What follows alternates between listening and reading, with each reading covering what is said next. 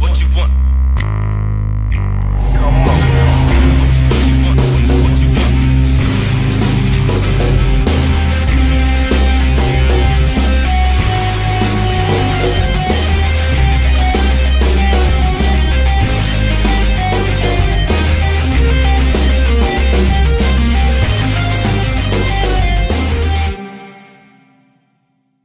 What's going on, everybody? Feral Black bringing another review. This time is of the Marvel Legends X-Men Caliban Build-A-Figure series Blink figure.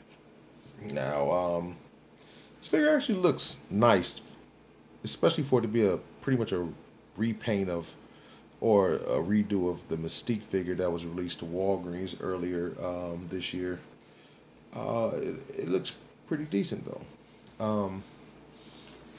Artwork on the side.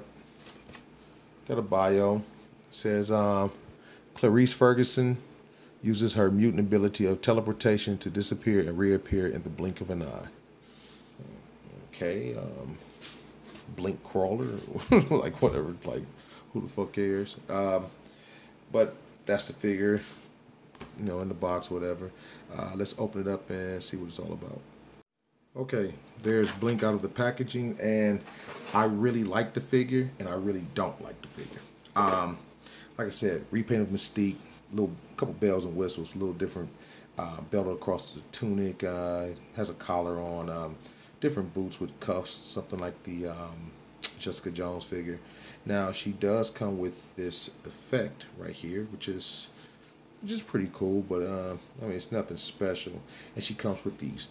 Now they look like daggers, but she throws those things, and she doesn't have a throwing hand. You would think that they would at least include the hand that came with dagger in a different color or something, like, you know, but it's whatever. This effect is kind of soft, you know, nothing major. I don't even think any light is going to really shine through this thing, really, but who knows. But as far as the figure goes,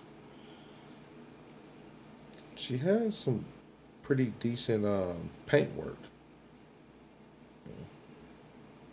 And she looks pretty decent. Articulation is, you know, down with the head. Actually, let me focus in and get off my ashy hands. Down with the head, doesn't really go up much because of the hair. You got outward movement of the shoulder. You got upwards, single jointed elbow with a swivel. Hinged wrist with a swivel. Splits out to about there.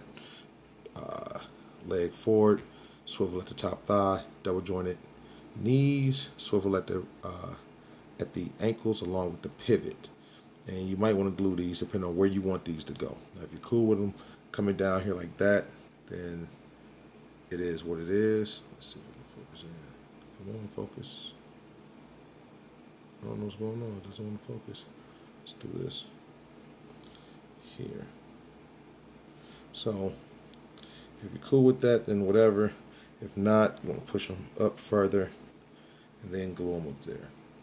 So, that way they don't move. But that is pretty much it with this figure.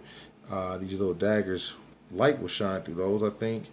But I don't know about that. If you have a strong enough light, I guess it'll shine through that pink effect, but I'm not really sure. So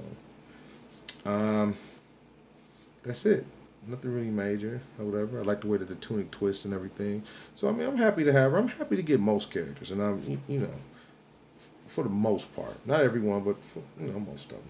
But buy it if you like it. If you don't, you don't. Doesn't really matter to me. Just reviewed it for you. With that being said, this is Feral Black, and as always, peace and love.